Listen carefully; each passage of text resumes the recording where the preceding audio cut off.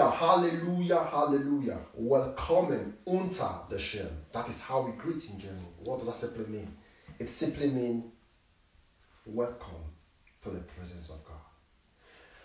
My names are Leobosch, Gewinner Joseph, from our church Gewinner Schirm International Germany. And today we start a new journey.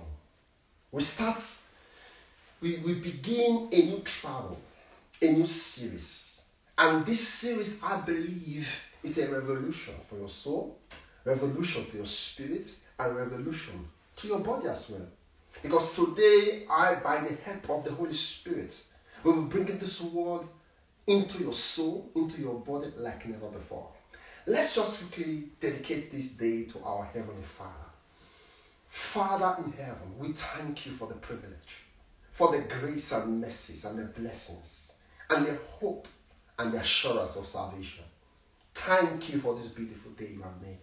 We are glad indeed. Come shine your glory. Come shine your power. Bring light out of your word today and let our word begin to see the effectiveness of your light. In the name of Jesus Christ we have prayed. Amen. Wow. I just begin to see some other things right now. May the Lord bless everyone that will come in Jesus' name.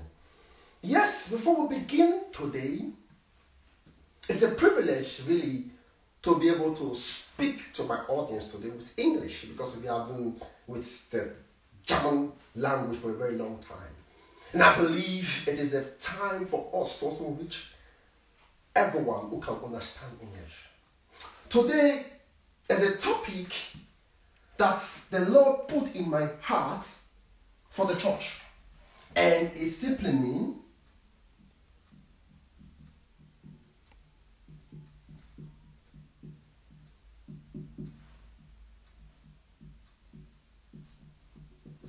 the gift of grace. The gift of grace. We'll be talking about this topic today, the gift of grace.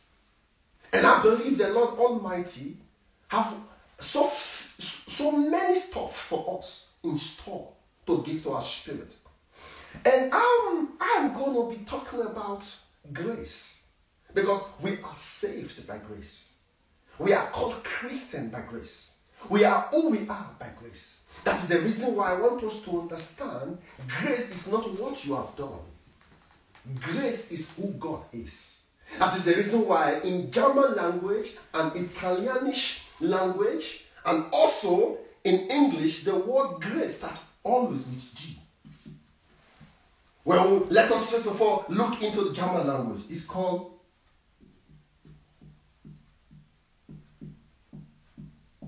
Gnade. Start also what? With G. Because grace starts with God.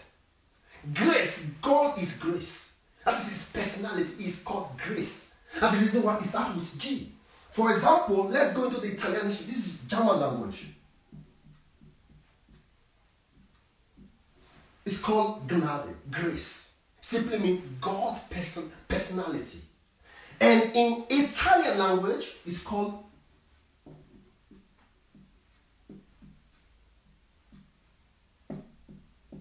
Grazia. And what does that simply mean? Start also with G. And grace starts with G. What is the meaning of all these things? It's a sign for us to understand that grace is all about God. Grace is all about God himself. Grace is a revolution because we are saved by grace. We are who we are by grace. Before we go deeper into this realm of grace, by the grace of God, I will be exposing so many secrets of grace. But in these teachings, in this series, because we start a new journey today, in this series, we are going to be looking into 3 dimensions of grace. We are going to be able to draw strength from these 3 dimensions. We are going to be able to see how God planned, how God hoped that we should be like Jesus on planet Earth. The main purpose of grace is for us to receive God's unlimited favor. Before I begin today, many of us wish to receive healing. Many of us wish to receive wonder, miracles, freedom, deliverance. Many of us wish to receive so many things. Many of us always hope for something good. But I will not lie to you. This word, grace, is the key to all miracles. Grace is the key to healing. Grace is the key for you to even understand what is written in the Bible. That is the reason why I stand here today with the help of the Holy Spirit and to try our best here to explain to you, everyone that will be live right now, but will come later, to understand the magnificent power of the gift of grace. Because grace is a gift. And what is a gift? A gift is something you never worked for. That is the reason why the Bible says something. Grace is unmerited favor from God. Grace simply means unmerited favor from God. In other words, what is favor? Favor simply means I never worked for it, but I received it. I never sweat for it, but it came to me. Somebody did the job, I have to enjoy the job he did. That is the reason why the Bible said in the book of John 3:16, for God so loved the world that he gave his only begotten Son, that whosoever should believe in him shall be what? Saved. That is grace. We didn't work for it. We didn't ask for it. We didn't beg for it. We didn't seek for it. But grace found us. Grace came to us. He came down as a man and died for us and gave us new life. And this life is in us. This life is in me. This life is in you as you look at me right now. This life. So many of us can say, yeah, I know grace. But listen to me. Without grace,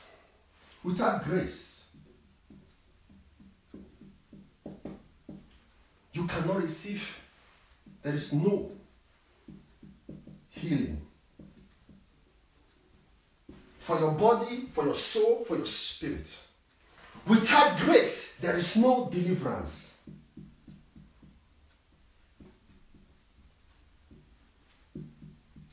There is no deliverance. In German, we call it Befreiung. Without grace, there is no healing. In German, we call it Heilung. Without grace, ohne Gnade. Es gibt keine Heilung. Es gibt keine Befreiung. Because grace is the first key that opens the doors to all gifts. Because grace is a gift you must receive. It's, for example, somebody come to me and said, Leo, I just have a gift for you. What should I do? I will receive the gift. And when I receive the gift becomes my own gift. It becomes my property. Jesus Christ came, died on the cross of Calvary, and gave us grace. And with this grace, we are able to access healing. With this grace, we are able to access deliverance. With this grace, we are able to access riches in the kingdom. Prosperity. Of all harm. We are able to become what the Father in his imminent mercy planned for us. There is something I want us to understand. The work of grace. The gift of grace must be received. The gift of grace is what we need today. The gift of grace is what we must cry for. Because it has already been given, but we must understand how to use it and live with it. Grace is not to expose you to what you don't know. Grace is to bring you to a dimension of who God is. Grace is to expand your life, to bring you to where God wants you to be. Grace, unmerited favor. Grace is something that is so real, that is so raw, that is so powerful, that is so strong for us to understand. I want us to understand grace is the first key. The Esther Schlüssel, the first key. Uno, primo chiave. The Esther key, the Esther Schlüssel. Because without grace, you can never receive healing. Without grace, you can never receive deliverance. Without grace, you can never receive prophecy from God. Without grace, you cannot even hear the voice of God. Without grace, you cannot be called a Christian. Let us quickly see what the Bible spoke or that have spoken concerning this word grace. What I want us to understand in this series, I will not be able to give us every rounder of grace. I will be able to touch some parts that will help our life, to build us up, to give us inheritance in the midst of the saints. Praise Master Jesus Christ. And in the gift of grace, Apostle Paul gives us a very perfect example of what grace is like, of how grace is being received, of how grace should be recognized, of how grace should be used, of how grace should be processed, of how grace should be enjoyed, of how grace should be understood. Grace is not just a thought. You don't think grace, you receive grace. You don't feel grace, you must have grace. You don't just think about it as a thought. Grace is a gift. Grace is like this Bible. You can see it with your eyes right now in my hands right now. Grace is a gift. I can see grace in my life. I don't know about you, but I will first of all thank everyone that is helping us today, this camera work. May God bless all of you in Jesus' name. And this grace, I can see it. You see, this is my holy Bible. I can see it with my eyes. So is grace. It's a gift. And this gift, you must receive it. Because if you do not know why grace is in your life, you will abuse grace. You will misuse grace. You will undermine grace. Because without grace, we cannot be here standing with you. I cannot be here standing before you, giving you this word of God that can be able to save your soul and give you inheritance in the midst of all things. Praise Master Jesus Christ. The gift of grace. The gift of grace. We are going to be seeing what the Bible spoke about this word. And before I begin, may the Lord bless His word this morning. The book of 1 Corinthians. 1 Corinthians. I'm cleaning up right now. I'll clean up. 1 Corinthians chapter 1. We read from verse 27. We'll be ending up 31. We're reading 1 Corinthians chapter 1, verse 27 to 31. 1. Korintherbrief, Kapitel 1, Vers 27 bis 31. So, we will see what the Lord spoke there. And the Bible said, but God, I start 1 Corinthians chapter 1, verse 27. But God hath chosen the foolish things, of the world to conform the wise. And God has chosen the weak things of the world to conform the things which are mighty. I said before, we are where we are today because of God's grace. I know we have experienced so many things have happened. From the first day of the year 2020 up till now, we have experienced so many fears, so many encounters, so many thoughts, so many reasonings, so many attitudes have embraced us. But we are still here. We are not dead. We are still alive. We are not dead. We are still running with this world. We are still living with this world. We are still existing on planet Earth. Why? Because the grace of God have shined into our life. The grace of God have brought light into our life. The grace of God have opened our eyes for us to see that there's always light at the end of every tunnel. No matter how dark your world is right now, no matter how sick you are, no matter how you feel bound, there is still a God to lose. Because why? He said, I have called you by name. He says here, the foolish things, it make them to be strong. The weak things, it make them to become mighty. Where have you find yourself today? Where are you right now in this life? Where are you right now in your situation in your life? Where are you right now? Because if you cannot find where you are, you will never know where you are going to. If you don't know where you are standing right now, how can you move forward? Praise Master Jesus Christ. And the Bible, we continue our reading in 1 Corinthians chapter 1, verse 28. And base things of the world, and things which are despised, have God chosen, yea, and things which are not, to bring to naught things that are. 29. that no flesh should glory in his presence. That's the reason why when we start our message, we always say something in German, willkommen unter der Schirm. What does it mean? Welcome to his presence. And the word willkommen unter der Schirm is not just a word we coined, it's a word from the Spirit. Because it is by grace that we can appear before God. It is by grace that we can speak with our Father. It is by grace that you can hear me today. And that grace is a gift. And that grace must be understood. And that grace must be received because it's an unmerited favor. We didn't work for it. Somebody died. Somebody gave his blood. Somebody was flogged.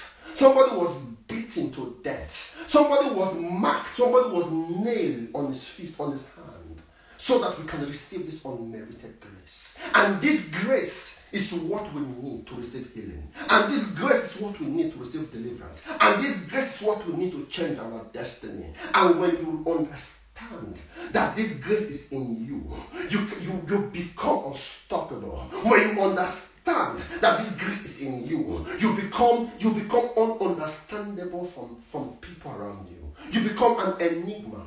You become a mystery. You become a wonder. You become an answer where you are right now. Grace. Grace is what we need. And the Bible says something in 1 Corinthians chapter 1, verse 29. That no flesh should glory in his presence. 30 says something that has turned my life around. But of him I ye in Christ Jesus. Wow. Who of God is made unto us wisdom and righteousness and sanctification and redemption. See, in this grace series, I will be bringing us into 3 dimensions of grace. 3 dimensions according to what the apostle here gave us. Christ was made unto us wisdom and righteousness. Wow. Christ was made unto us sanctification. And Christ was made unto us redemption.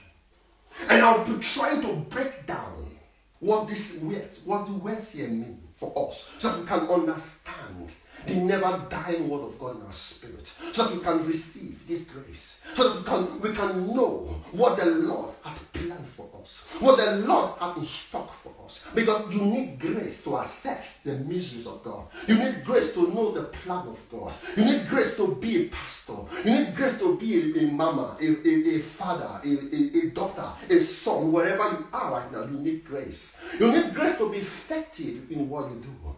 And how can you enjoy what you don't know you have? And how can you use what you have if you don't know how to use it? It's a mystery. I have this pen in my hand, and I know the purpose of this pen is to write on the board. If I have this pen and I don't know how to use it, I will always abuse it by making it to be useless in my hand. The purpose of this Bible is to show me the love of God and to pour into my spirit the grace of God. The purpose of this board is to display what we are writing. So the purpose of grace in your life, you must draw them out of your spirit. The purpose of grace, you must understand what it's all about. That's the reason why today I stand here to show you what the Lord wants us to receive in this time. Before I will come back, I want to show us the book of Romans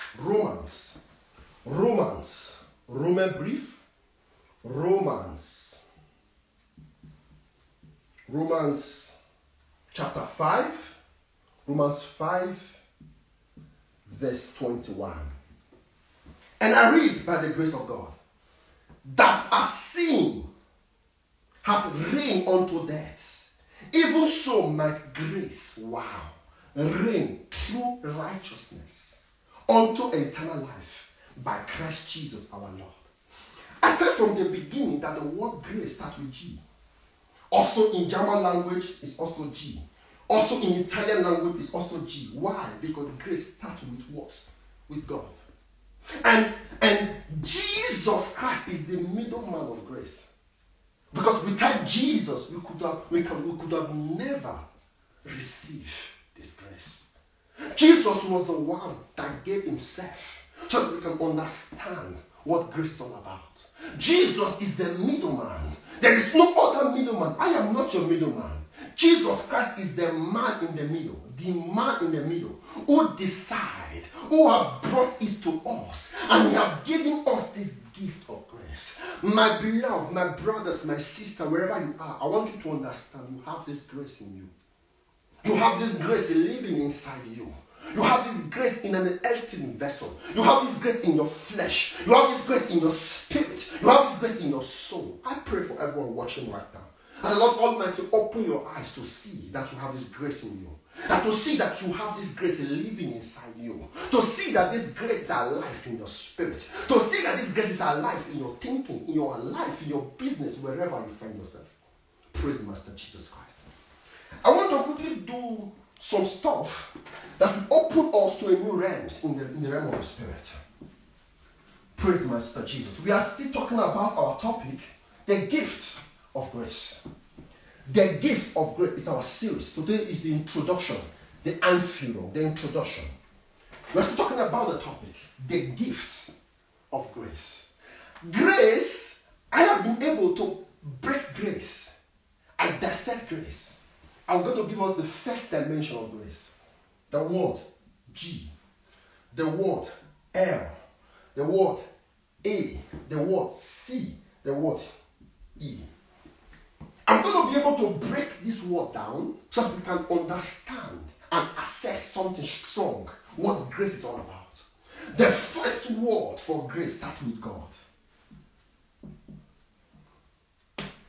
It starts with God. Grace starts with God. There is no other way. The beginning of grace is with God. The beginning of grace is with God. I'm echoing that we should understand. You can never live or exist or enjoy life without God. Because of time, I will be very fast right now. And the other one is redemption. Redemption.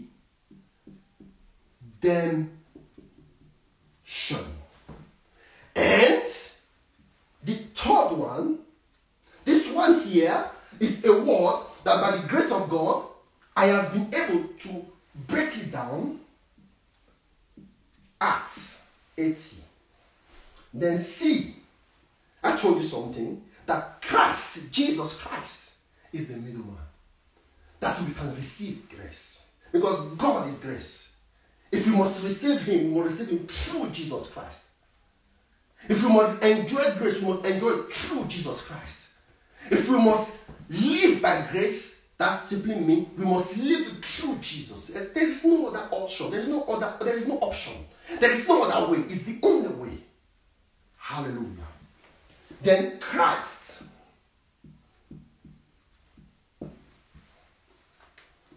Hallelujah. Then E. Expense. This is the first dimension. The first dimension of grace. I'll be giving us 3 dimensions of grace in this series. And the other week, we'll be covering it one after the other. But today, we are going to be covering the scope here in order for us to understand the purpose of grace. And because grace starts with God. And the first dimension of grace is redemption. What is redemption? Tune in next week, you will understand what redemption is all about. And at Christ's expense, somebody paid for it. Grace is redemption alive in us.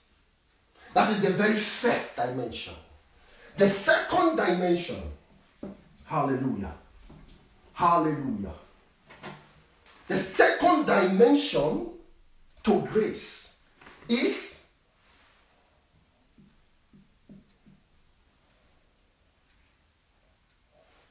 better power. I have to write it in 30 so that you can understand what I'm doing. The second one is God's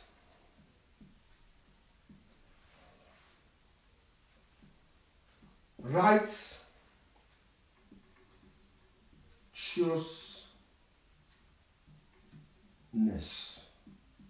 Just how it's so klein, it's a little bit too small, but I'm trying my best to give us how we should understand it. The very first one The very first word is God.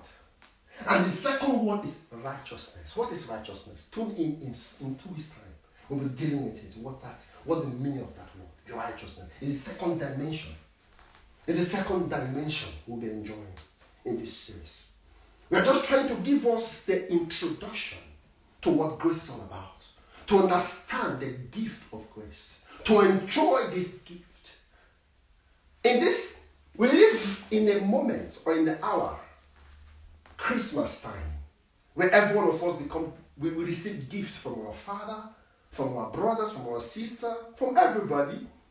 That when somebody my question is this, when somebody give you a gift, will they come back again and say, I need it back? No. When I give you something, it belongs to you. You have to use it effectively. That is the reason why we are doing this series, the gift of grace. The very first dimension I have spoken is the grace to redemption. I simply break it down. Grace simply means the first G stands for God. The first R stands for what? Redemption. And the other one, acts, Christ expense. Because without Jesus Christ, the middleman, we could not enjoy what grace is all about. And the second dimension, which I am right now, is righteousness. And the Bible says righteousness. We're going to be talking about righteousness in 2 weeks' time, by the grace of God. And the last one, in these 3 dimensions of grace, I will explain it to us. It's something that I believe you will like it. Riches. Wow. Riches. Wealth. Christianity is not equal to poverty. Christianity is nicht gleich Armut. No. Christianity is nicht iguale povero. No. Christianity is not equal to poverty. Christianity is not equal to arm.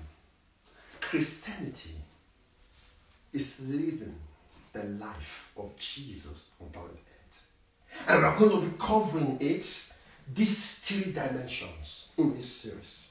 I'll be very grateful if you take out your time and join us next Sunday again to experience this gift of grace. You have them already in you, because the day you said to Jesus, come into my heart, I receive you as my Lord and personal Savior, that day, a portion of grace was released to you. But we must understand, grace must be grown. Grace is like a child. You must grow up with the child. You must expand the child. You must make the child grow. You feed the child. You give the child food. You give the child water. Grace must be fed with the word of God to grow. Grace must be fed with the word of God to expand. Grace must be fed with the word of God to be effective. Grace must be fed with the word of God. Because without the word of God, your grace cannot expand. Let me give us a perfect example. In the book of Luke, chapter 2. Luke, chapter 2, verse 52. There is something happening there that I want us to see. Luke, chapter 2, verse 52. May the Lord bless His word today. Luke 2:52. And the Bible says something. And Jesus increased in wisdom and in stature and in grace with God and with man. In other words, Jesus increased in wisdom. How? Because He dwelled in the Word of God. He rested in the Word of God. He obeyed the Word of God. He trusted in the Word of God. He relied in the Word of God. He was living from the Word of God. He was living from here. He saw the Word of God as his source. He saw the Word of God as his source, not his resources. Because source does not have ending. Resources will someday end. Jesus understands the efficacy of grace. Jesus Christ understands the effect of the gift of grace. And He grew in this gift. And He developed in stature in this grace. called gift. I just want us to understand that in this series, we'll be dealing with this thick acronym, grace. We start with the word God, redemption, at the expense of Christ. We're going to be seeing what the Lord has in stock for us. We're going to be enjoying and living under the power of His mighty hand. May God bless you. May God increase you. May God let His light shine upon you and cause His face shine upon you. May God bless everything you do this week. You are healed wherever you are. You are free wherever you are. You are blessed wherever you are. And next week, we will see again. Until then, as we say in German, willkommen unter the Schirm. What does it simply mean? Welcome to the presence of God. We will see you next week. And until then, keep believing under His presence. God bless you. God bless you. We love you all. We see us again next week. God bless you. And forget not, grace, you have it already.